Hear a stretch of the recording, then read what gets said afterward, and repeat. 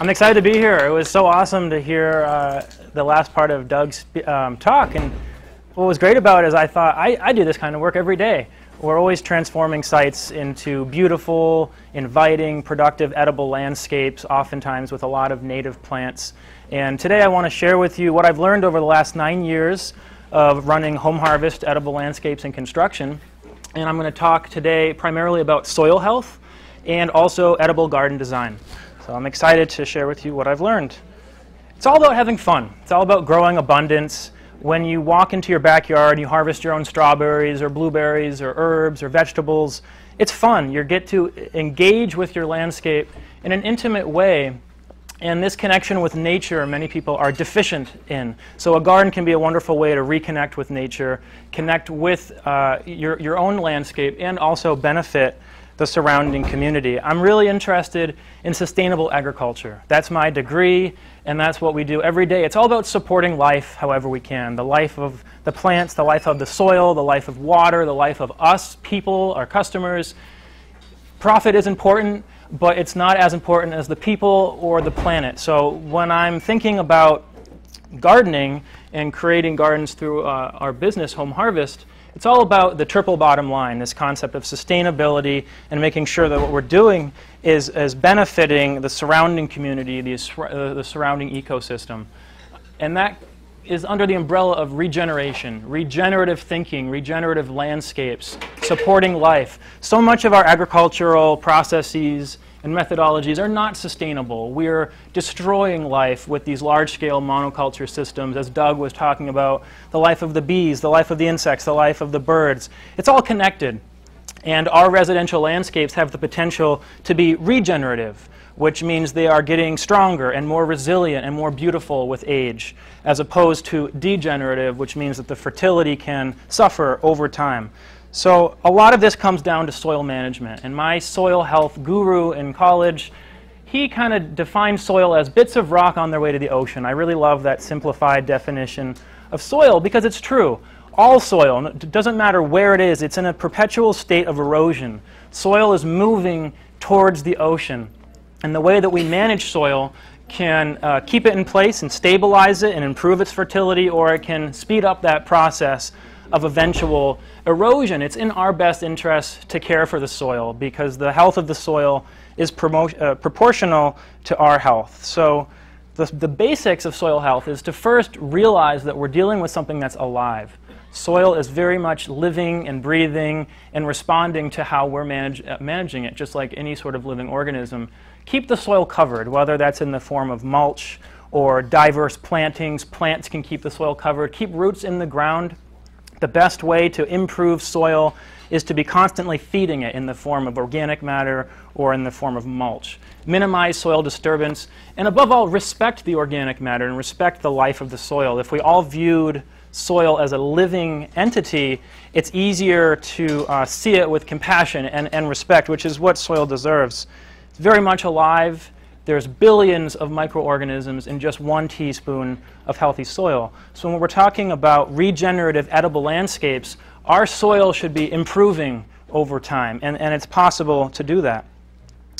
There's this mushroom called mycorrhizal fungi that forms a beneficial symbiotic relationship with over 80% of plants. This is an important part of the soil food web, and plants will give up sugars and nutrients that they produce, and the mycorrhizal fungi absorbs those sugars and in return gives the plant greater access to water, deeper penetration for water and nutrients, and the mycorrhizal fungi forms a physical barrier around the plant roots and helps to guard against pathogens.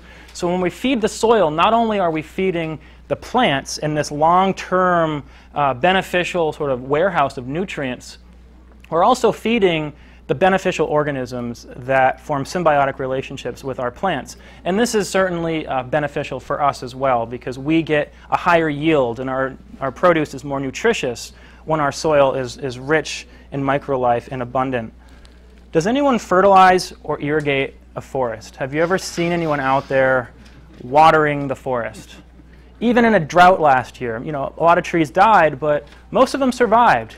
And that sort of speaks to the resiliency of nature.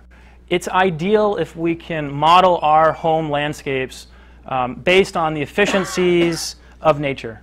This is a simple concept, but if we can apply this to our own landscapes, if they can be regenerative, they're lower maintenance and they can be higher yield. And there is a way to make our home landscapes really beautiful as well. And aesthetics is a big part of the conversation. So we can achieve the efficiency of nature and also harmonize with the surrounding landscape and make these gardens really beautiful.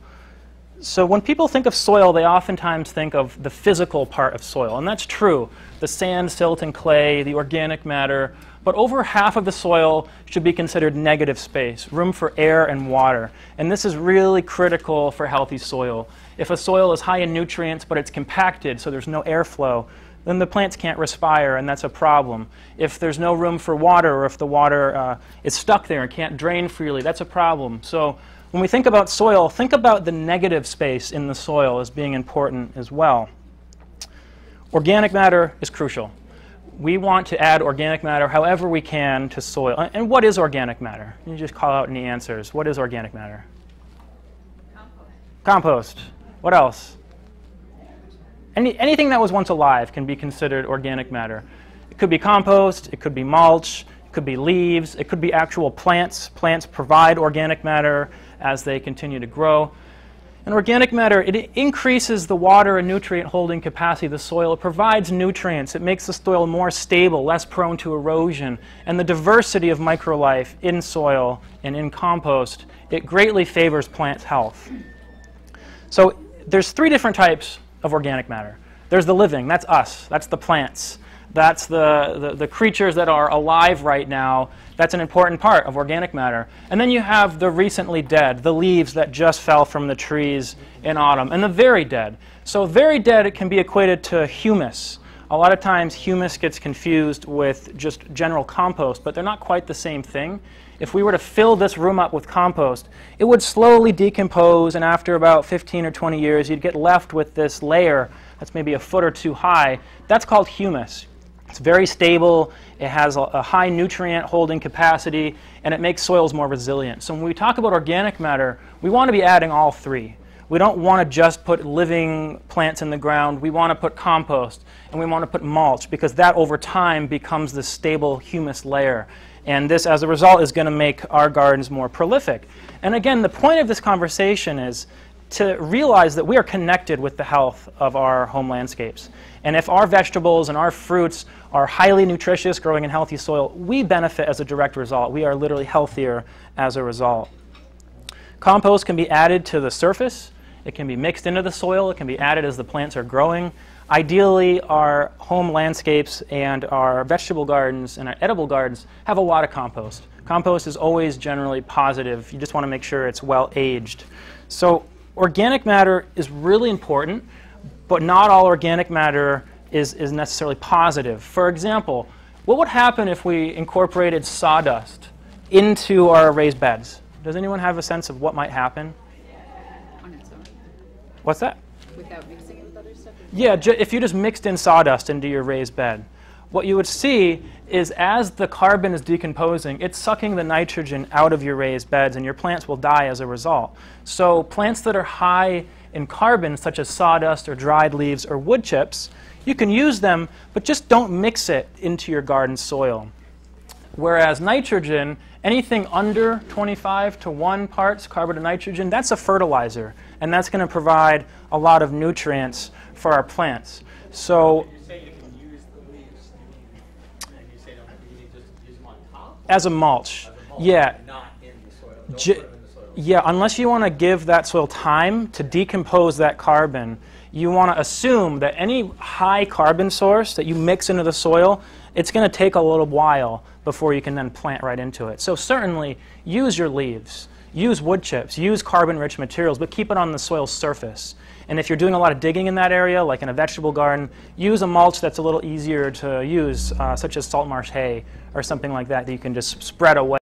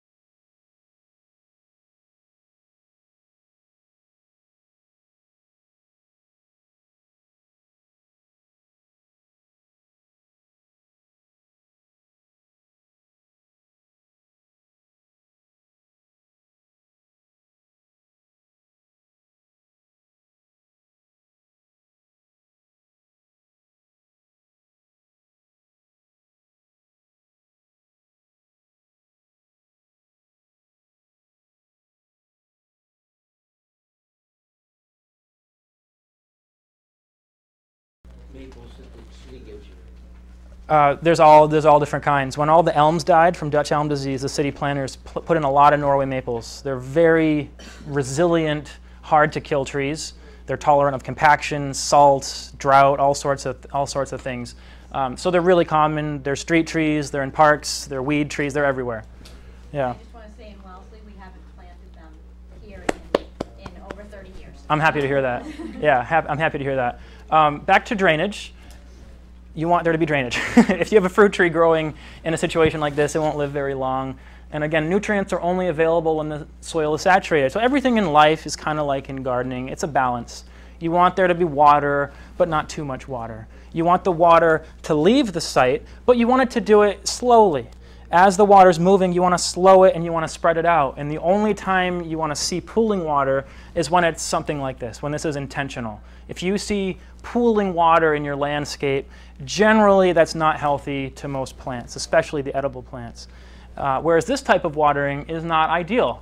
Why is it not ideal to water your tomatoes or your squash plants and wet the leaves every time? Evaporation. Evaporation, that's part of it. Mold, that's a big one. Fungal issues. Water's expensive, so you want the water where the roots are. That's a reason.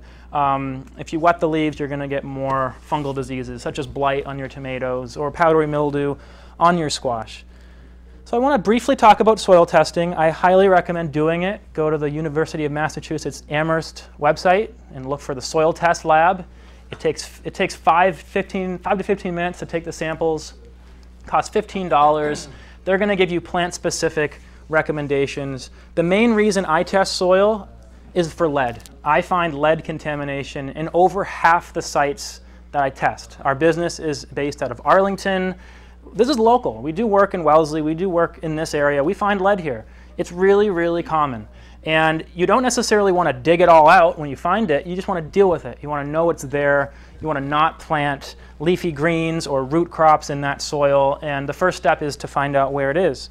So let's say this is your property. And let's say this white area is your potential garden. You're going to go and take about 12 different samples, kind of zigzag across the property, take a little trowel, mix all of those together, take a handful of that, send it in a bag to the lab. That's one $15 sample. Now, if this gray area represents your house, take a separate series of samples around the perimeter of your house, because that's where we most often find lead contamination. You might find lead in this narrow strip next to your house, and then 5 feet over, find no lead. It's very localized. But I usually take 2 different samples, one series of samples, which comprises one test around the perimeter of a house, and then one series of samples, which comprises one other additional sample in the sunniest area where we're considering food. And what we often find is that there's high levels of lead right around structures, and there's lower levels of lead further away. So lead is very common. It's naturally occurring in soil, but we find really highly elevated levels of lead due to leaded paint around the perimeter of houses, due to lead arsenate fungicides that have been applied on old orchards. And Arlington used to be a big orchard. Greenhouses, this is farm country that it used to be. So that lead persists. It's there for hundreds of years. And it's linked to mental disorders. I've tested lead at customers' properties, and the children have lower IQ, they're violent, they have ADHD, autism, and I find lead everywhere on their property. There is a direct causal relationship between lead in the soil and mental health. And this is easy to prevent. This is not something we should be dealing with. This is not like it's in the water and it's hard to solve the problem. If it's in the landscape, just cover it. Cover it with mulch. Don't let your children play in it. Make sure you're not breathing in the dust. That's a really common form of ingestion. The first step is knowing that it's there. Covering it is a really good next step. Don't plant leafy greens, root crops, or mushrooms in lead-contaminated soil. Build up with raised beds. Bring in clean soil. Do whatever you can to distance your edible food from the native soil if lead is a problem. We've done situations, or we've installed gardens where we'll put in a raised bed, bring in new soil, and under that raised bed we'll put in a heavy-duty landscape fabric, maybe 5-6 layers thick, and that will make sure that our plants are safe. Generally, the lead doesn't go into fruit. So if you're growing fruit trees or blueberries or raspberries, generally the lead is not going to accumulate in the fruit. But if you have highly contaminated soil, I don't recommend growing in that native soil anyway. This is an example of what a soil test would look like. You can see here the ideal range for lead is under 22, and we're over 1,000. This is common. I see this at least 15 times a season. We've tested hundreds and hundreds of properties, and it's especially a problem for children and for pregnant women. So be mindful of it. Take a soil sample. I do a lot of consultations, and that's our first step, is testing the soil, and we find it. So it's also just a good investment. You don't need to do this every year. You don't need to test your garden soil every year. Just test it once, and then every 4 years add limestone and add compost, and it's pretty simple. And if you forget all of that, the soil test will reiterate it, and it'll be specific to your site. So they make the process pretty simple, and I highly recommend it. So this is a site. This had lead contamination, and so we moved the lead to a different area, and we mulched that, and then we built up with these bluestone raised beds, lined the bottom with fabric, and built up with clean soil. So you can still grow plants in an area with lead. You just have to be mindful of it, and you have to be a little bit more careful, and you have to make sure that you're mulching any exposed soil. So what is healthy soil? Healthy soil, it's free from toxins, especially lead and arsenic. It's respected and loved. We need to see soil with reverence if we want. If we want to be on this planet, we need to coexist with the plants and the life that's already here. Healthy soil is constantly fed, and it could be in the form of mulch or compost, or just planting a diverse garden is going to increase the fertility. And the most important thing is that healthy soil, it makes us healthier. And has anyone had the experience that something that you grew yourself actually tasted better? Have you ever tried a carrot from your own garden and it's actually sweeter than what you can buy, even at the farmer's market? That's actually part of the reason we have taste buds. It's things that are sweeter in terms of from the garden have a higher nutrient density content. So we can actually taste the difference between something we grow and something that has been aged. So we need to respect soil. We oftentimes plant trees in these little tiny areas, just a little bit more space and the trees thrive. So plant more trees, increase the soil fertility of your site. And I want to transition now into garden design so we can apply a lot of these invisible concepts of soil fertility to actual built installations, which is what we specialize in. So rather than teach you how to make a pretty picture on a paper, I want to teach you how to think about design from an intuitive standpoint and start to think about concepts rather than details. So the first question is, what can a fence be used for? You just throw out ideas. Privacy, neighbors, support, trellis, exactly. So you're already thinking about it like that. Most people build a fence for one purpose. But what about frost protection? Keep the frost rolling down the hill off your garden. What about livestock management? What about on the north side of your fence growing shiitake mushrooms or a shade garden? What about a garden trellis or a windbreak for your garden? What about an attractive feature? How many different functions can each design element serve? This is a really cool way to think about every purchase or every decision that you make with your garden. And what about a sound barrier? What about an attractive feature? Every single design element has the potential to do many different things. It's up to us to be creative. This was a privacy screen that we built from found objects that we welded together into a sculpture. It's a privacy screen, it's beautiful, and it grows grapes. So several different functions in that one design element. What can a road or a patio be used for? Most people, it's just one thing, driving or walking. What about heat storage? What about storing your fig trees on that asphalt and they benefit from that radiant heat? What about rosemary? What about chili peppers that like the heat? We can benefit from the sort of side effects of the intended use, and it makes our gardens more beautiful, more multifunctional. It's something to consider. What about a fire break? What about a plant barrier to control your mint or your running bamboo? When designing, try to imagine all the potential of every idea and how many functions can each design element serve. This is true about construction elements. It's also true about plants. What can a tree be used for? An attractive feature. Usually that's the only reason that someone plants a tree. But what else? It could be designed for shade, a food source, erosion control, a windbreak, a privacy screen, medicinal use, pleasant aromas, firewood, wildlife attractant. What else? The list goes on and on and on. This is just to start thinking about conceptually every single thing we introduce in our landscape.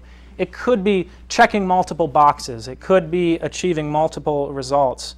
So this is an American persimmon tree. It's beautiful. It's drought tolerant. It's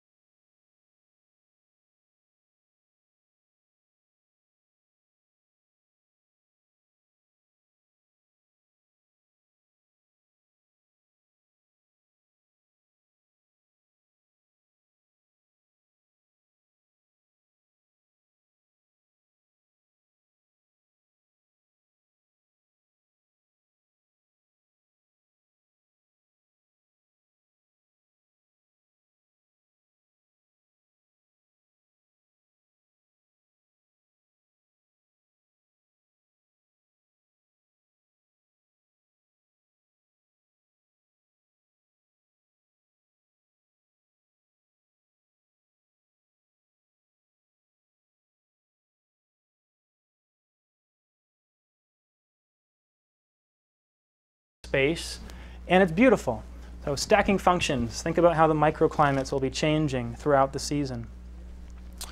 And when you start thinking about garden design, look to nature for inspiration. Who designed this leaf? Who designed the moon? Who designed this mushroom? We can start looking at these natural elements and incorporate them into a very simple, elegant design. So this is called the crescent garden.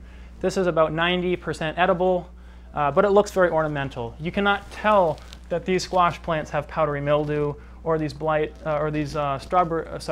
plants have blight, because we've hidden the potentially less attractive edibles with the more attractive flowers. So there are ways that this garden can be really beautiful and harmonious with nature and inspired by natural curves and natural designs.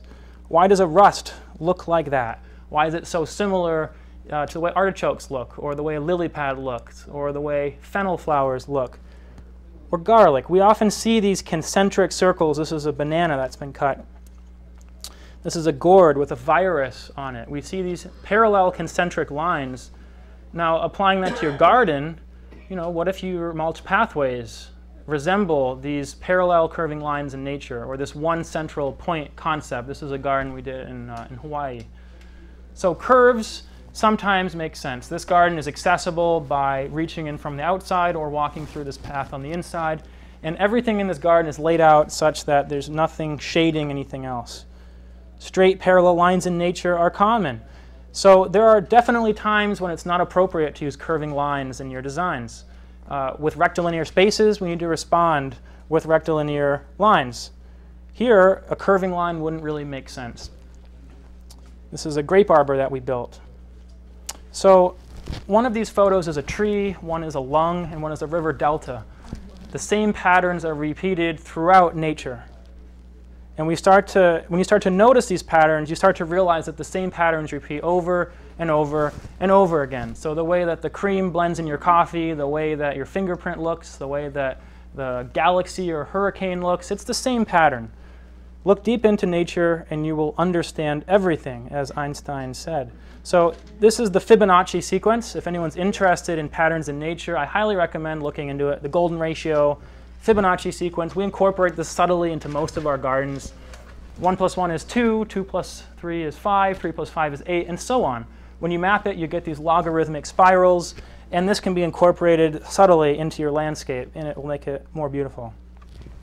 Nature is the best teacher. It's been said that nature holds the original patent on every human invention. If we look to the way nature does things, we'll get the most efficient, energy-conserving, and beautiful result. So these fractals in nature, whether it's an herb spiral in your backyard, the world is not to be put in order, the world is in order. It is for us to put ourselves in unison with this order. So you're the designer now. What questions do you need to ask about your own property? Is it sustainable to do something that's unattractive in your front yard, even if the end goal is regenerative? I don't think so. I think aesthetics are an important part of the conversation. In the center of campus, is it sustainable to harvest water but then use duct tape to grow things on it? So we need to be mindful not only of the concept of sustainability, but how our garden harmonizes with the existing paradigm. Aesthetics is really important. If your neighbor sprays chemicals on their lawn and they look at your beautiful pollinator garden, they're going to want one. Aesthetics is usually the first thing that people want in terms of a purchase, but you can achieve awesome sustainable results if you're a little bit more mindful and just thinking about how your garden is going to relate to your neighbor's gardens and so on. So aesthetics is important. So this is a before and after. We were thinking about wildlife, we were thinking about water movement, we were asking questions about access. We sketched over a very simple, primitive satellite image, and then we transitioned this landscape into a really robust, edible garden with a greenhouse. That's an electric fence that we bait to keep deer and wildlife out. This garden produces thousands of dollars worth of food every year. And it's a pollinator garden, it's a medicinal garden, there's all sorts of fruit trees, and it's a wonderful space. So very quickly, some of our favorite plants: Asian pear, hardy kiwi, grapes, nut trees. Blueberries are native. Everyone should plant more blueberries. Raspberries, pawpaws are also native. These grow in the shade, and they're really, really delicious. We're growing them at our nursery. The American persimmon, I think this is an underappreciated fruit. The pawpaw, the American persimmon, they don't have a long shelf life, so that's why you don't see them at the farmer's market. But in a backyard, they do really, really well, and they're beautiful plants. Plums, strawberries, garlic, microgreens, any sort of annuals. Grow it all. Grow as much as you possibly can and have fun with it. Nature is resilient, and connecting with nature is important. And in the 9 years that I've been doing this, I really do think that growing your own food is the most sustainable option. And we create these physical transformations in people's yards, and it ends up creating this sort of internal transformation. You start to see your landscape differently. You start to realize that we are connected with nature. We are connected with our landscapes, and we have the potential to make them regenerative and beautiful and productive and low maintenance, and this is something that we all can be doing. All the world's problems can be solved in a garden. And the ultimate goal of farming is not the growing of crops, but the cultivation and perfection of human beings. You not only benefit from the aesthetics and the yield, but you benefit from just working with the plants. We have become nature deficient in our society, and a garden is like a gateway into the natural world, and it's something that we all have access to. So thank you so much for listening to this presentation. And I'm happy to answer any questions for the remainder of this time. Yeah. So one of the reasons I'm hesitant to plant berries is because my understanding is that pests or you feed other things more than you feed yourself. What are your thoughts? It depends on how much you have. If you have 3 strawberries, that's going to be a bummer when your bunny rabbit eats all those strawberries. If you have 300 strawberries, it's not going to be as much of a problem. So quantity is part of it. Exclusion is part of it. Sometimes having an electric fence, that's been the most effective strategy for deer and groundhogs. Sometimes having biodiversity can really help a lot as well. But in my backyard, a lot of these photos were taken of the strawberries. We don't have any fencing, and we get a lot of strawberries. But just rely on biodiversity and quantity. And How do you plant your strawberries? everywhere. Just everywhere. Yeah, around paths. If you have another flower garden, they can't spread into the shade. So just anticipate where they're going to spread and let them be there and let them kind of take over. Yeah. What are some of the best things for like a patio? You think like, you put the pots and just let it go crazy. I love fig trees. Yeah, we have our own nursery and we're growing a lot of fig trees. And it is so much fun to walk in there in the middle of summer and actually harvest figs before I've sold the trees. It's a lot of fun. Planters, in pots, they dry out fast. And patio is a thermal mass, so it's going to absorb a lot of heat, and it's going to be a hot microclimate. So you want to make sure that whatever pot you have, it's sizable, half a whiskey barrel or larger. Whatever you do, you're going to have success if you're watering and if you're, keeping in mind that the more soil medium, the better. Yeah. Of figs? I like Chicago Hardy, and I like brown turkey fig. But they're sort of cold hardy here, not really. So I grow them as sort of elaborate houseplants. I'll grow them outside in pots, and then I'll bring them inside into the basement and just let them be dormant over winter in the basement. Water them a few times over the winter, but I'm growing zone 7 figs in pots and then just bring them into the basement. Yeah. Where do you find them? We have our own nursery. It's really hard to find these trees, like pawpaws, persimmons. No one has them, so we have them. Mahoney sometimes does, but not always. Do you sell retail? Yeah. It's not an open nursery available to the public. It's more for our customers where we're coming in and doing these transformations. Yeah. Most of my property is very shaded. Are there plants that you recommend? I think you mentioned microgreens. Microgreens, herbs. When you're dealing with less than 3 hours, there's not much. You can try growing mushrooms. You can try growing shiitake or wine cap or oyster mushrooms. I've had success with that in full shade. Pawpaws are the only tree that will fruit in less sun. Amelanchier or Juneberry, serviceberry, that's an edible native plant that does well in part sun, but every part sun plant still needs some sun. So if you have full shade, there's not a lot that's going to really grow. Yeah. How do you grow mushrooms? How do you grow mushrooms? Look up Paul Stamets and see how he does it, because there's a lot of literature on it. Shiitakes you grow in oak logs, and you drill into it, and you plug the spawn into those plugs and seal it, I think with beeswax. I've grown oyster mushrooms on fresh wood chips, That's really easy to do. You get grain spawn sent in the mail, put your wood chips down, put your grain spawn down, cover it with a little bit of wood chips, and that's it. Yeah. It's not like a tomato where you watch it grow and you're like, oh, there it is. It's like you've got a lot of mushrooms all at once, and you never know when they're going to come. So that's the hard part. It's not the growing them, it's just the uncertainty of when to harvest. Yeah. Any other questions? Yeah. Is the American persimmon tree easy to grow? Yeah. Yeah. American persimmon, Diospryos virginiana. It's an awesome tree. I just fell in love with it. They ripen here. Yeah, they ripen here. It's zone 4, so it's actually very cold hardy. You don't even have to climb the tree. You just shake it, and the ripe persimmons will fall. They get big. They're about 30-foot trees. And one thing I wanted to note about the American persimmon is we're donating about 100 trees this year. I'm starting a nonprofit, and we're focusing on the American persimmon. So we've planted them at schools, at prisons, we're trying to get into hospitals. So if anyone knows of an institution, ideally lower income, that would want some fruit trees, we've already donated over 30, and we're trying to get to 100 this season. But definitely grow the American persimmon.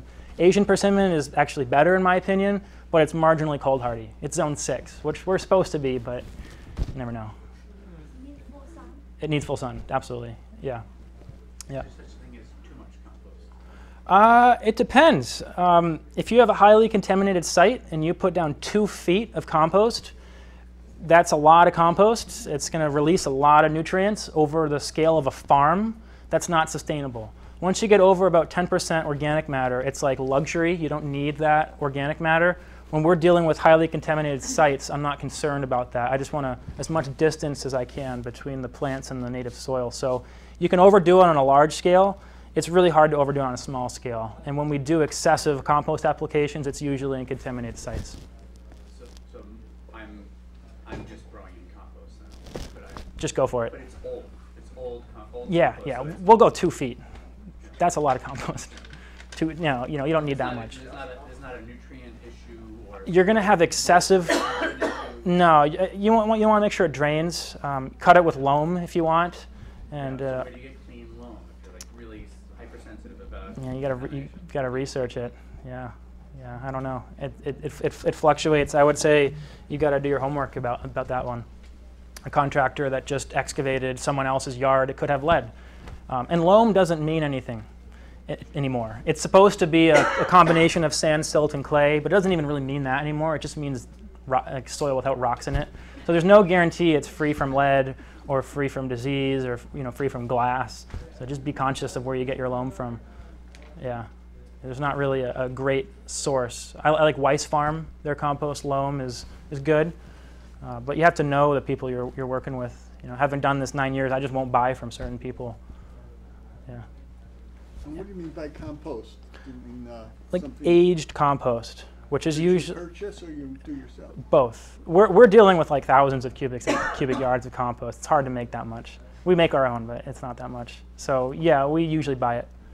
We buy it in bulk, and we store some of it, and yeah. One more question. Sure. Yeah. Any other questions? Sure. What do you feel about cow manure? I love cow manure.